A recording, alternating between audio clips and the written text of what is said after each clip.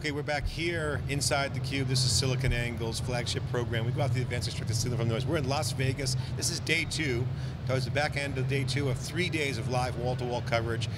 I'm Furrier and Dave Vellante at wikibon.org, and I got to say, we go where the stories are, and there's a lot of action. We just talked cloud, now we're talking storage. Dave, what's your take here, and introduce our next guest?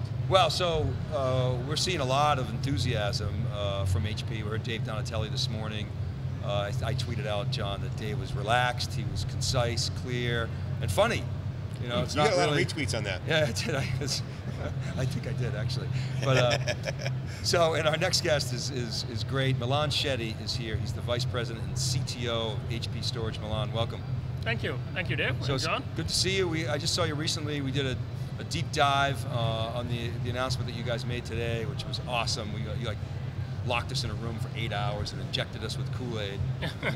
we came out, we were still alive, but so great announcement. You guys are very enthusiastic about it. So we're going to talk about that, you know, the 3-power all-flash array, some of the other innovations that you guys are doing. But again, welcome to theCUBE. Thank you, Dave. Thanks again for having me here. Yeah, so let's start with the announcements today. The all-flash array, it's been anticipated. You guys sort of indicated that's the direction that you're going. We heard Dave Donatelli today talk about the trade-offs that customers had before you guys came in. So why don't you recap that from a strategy standpoint, what you guys are trying to solve there? Sure. So when we look at the fact that the new media flash has come into the marketplace, and it's a magnitude of order much faster and it's got low latency than the disks, and how would people use it? And that's, we have been thinking about that from an innovation standpoint quite a bit. And there are 3 things which came to mind when we did all of the investigation. First is that how can we apply tier 1 features on flash and get all the data services on the flash stack so that people don't have to worry about the endurances aspect of the flash, and also get the maximum performance they can from the flash. So that was one aspect. The second aspect of it was that you don't want, it's not all about just the performance and the latency. How do we address the feature sets which go along, which people know about the tier 1 functionality and get that going. And third, how can we make it cost effective and also provide the resiliency and the cost factors as well as the endurance factors, and how do we balance those equations? There are, so we saw in the marketplace there were pure high-speed performance, you know, having like a race car, but no features at all, no rear view mirrors, and no tier 1 features, a new management paradigm, that kind of a marketplace going on. And the second, there were people who had the 2 controller node architectures, and they were just inserting flash in their existing architecture, and it was not performing as well.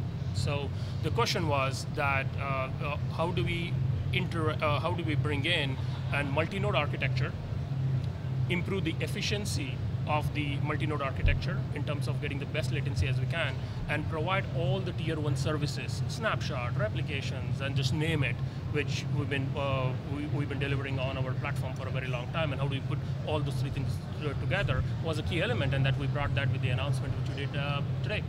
So that's what you mean by features. You're talking about a rich storage management stack that you've built out for a decade. Because you know the startups are going to say, hey, we have features, we have compression, we have deduplication. Maybe some will say we OEM a stack from another third party. So double click on that a little bit. What features are we talking about? Absolutely. So if you look at when people talk about the endurance of the flash and everything, right? So we have thin provisioning capabilities built into our 3-power stack, right? So first of all, don't do as many writes unless it's necessary. Provision in the process of provisioning, don't do writes to the flash array. Then we have thin reclamation and the thin detect capabilities, that if we detect there are a bunch of zeros, we don't even send that to the array at all. So we minimize writes. So it's all the data reduction techniques which already existed.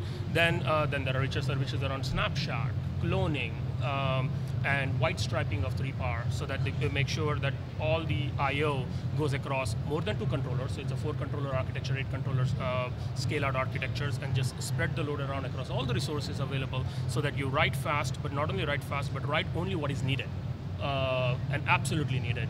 And that elongates the life of the endurance, and it's all built in.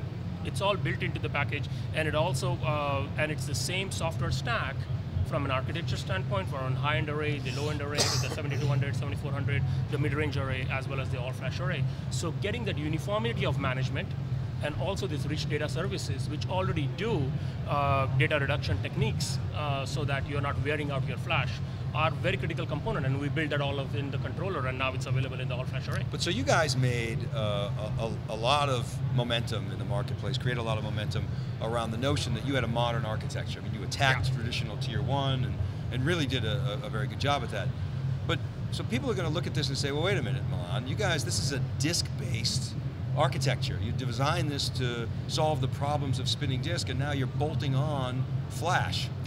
What do you say to that? Yeah, absolutely. So we supported SLC and MLC SLC drives in our 3-part stack for a very long time.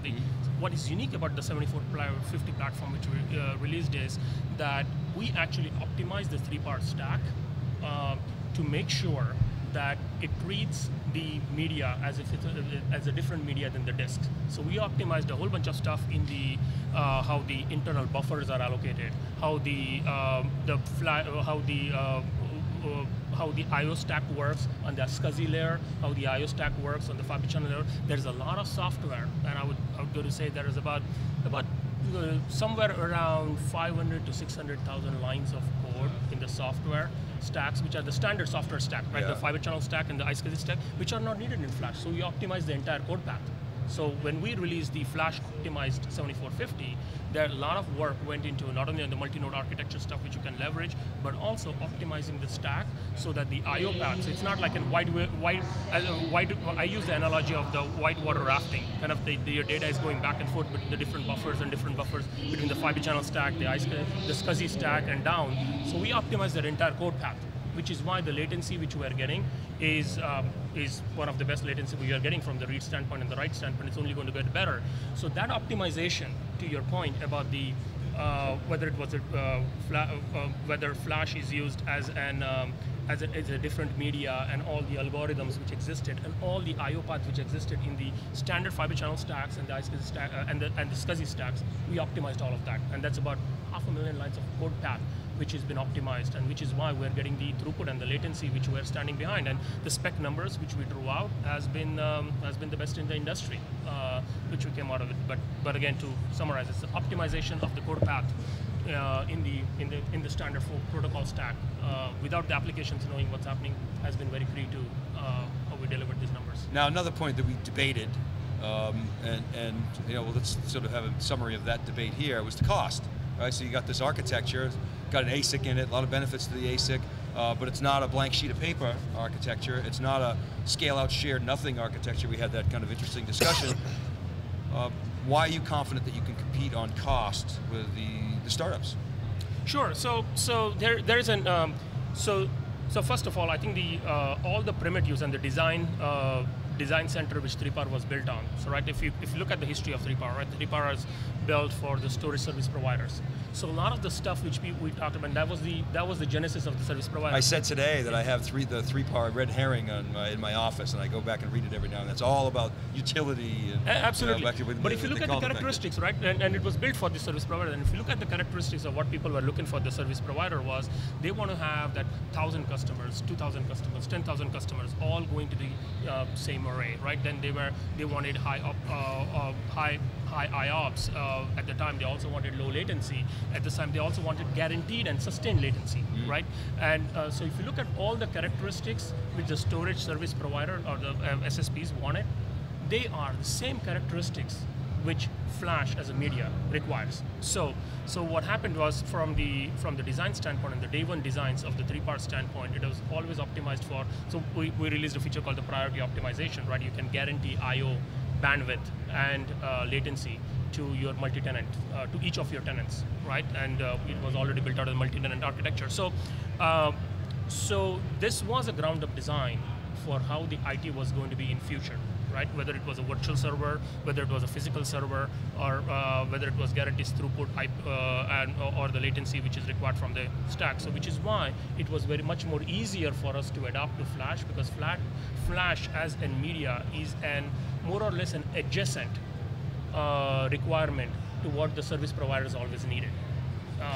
So which is why this architecture, the work we had to do was an incremental work to get the Flash as a media, and most of the work had been around. We didn't have to change the core mesh architecture or anything. What we had to do was just optimize the standard protocol stacks to make sure that they don't spend time waiting for I/O to be sent out to the media, and which is why we got the numbers which we got. Now, there are, to your point about the scale-out architectures, right? There was the... I'm trying to get a question, don't worry. Continue, you're on a roll. So the scale-out architectures, right? One of the problems when you have a shared nothing architecture, let's say the three partisan shared all architecture, right? In a shared nothing architecture, every time there is a shared nothing architecture, there is a trade-off which folks necessarily don't realize is the shared nothing architectures have to do some kind of data protection scheme. And generally that data protection scheme is replication to a different node or something. So every time you do that, right, so you are reducing your latency by half, you are getting your capacity utilization, you're suffering your capacity utilization, making copies, right? Your capacity utilization went out the door, your latency is now half, your bandwidth has been shrunk, and and if there are some scale-out architectures actually keep 3 copies of the data. So all of those numbers, latency, bandwidth, and the throughput just gets worse 2 times or 3 times, and not to mention the rich services which we talked about. So it's an inherent disadvantage. The pure scale-out, non-shared or shared nothing scale-out architectures have. Okay, well, we're running out of time, but I'll get one question in. I think that's a good conversation. I didn't want to interrupt that, but I wrote a post yesterday in Forbes. Dave Donatelli and Craig Nunes in the headline. I couldn't get David Scott. He was just so busy. He's been busy all week meeting with customers. I asked him the question about why is software-defined storage so hot? Donatelli's comment was, storage is an operating system now. So, and then he went on and on. Some of the comments. Go to Forbes.com and search on HP if you're interested in reading that post. But I want to ask you, in short, to end this segment, why is software-defined storage so hot? And what does Donatelli mean about storage as an operating system now? Sure. So the folks who are let's say a first-time SAN buyers, folks who have outgrown their direct attached storage, but not yet ready to make an wholesome investment into a full SAN fabric, or folks who have been using who want to have a backup strategy but not yet ready to go to dedupe appliances and everything. There is a transition path for them where they can use their internal disks and be the first-time SAN buyers, or be the first-time dedupe buyers, and they eventually grow from there into an external attached storage and external attached dedupe appliances. So what software-defined storage provides is a bridge for folks who are transitioning, or not only the enterprises which are transitioning, but also small and medium business which are transitioning from a direct attached model to the external storage model. So that bridge never existed in the past, and that's what the Store Virtual VSA and the Store Once VSA provides them to transition from the internal storage to the external storage, and that's why software-defined data center is hard. And Craig Nunes said he's going to come on theCUBE shortly today, and I think he's coming down today. But you take back, it's a whole new paradigm shift. Yeah, it's a whole new rethinking. So, software-defined storage, there it is. Big announcement yesterday from the HP Storage 3PAR, continuing to lead the transformation with great products and performance, and on the business side, very profitable, growing under the HP Donatelli group in the enterprise. We'll be back with more coverage here shortly after this break. This is live from HP Discover the SiliconANGLE. We keep on theCUBE. Be right back.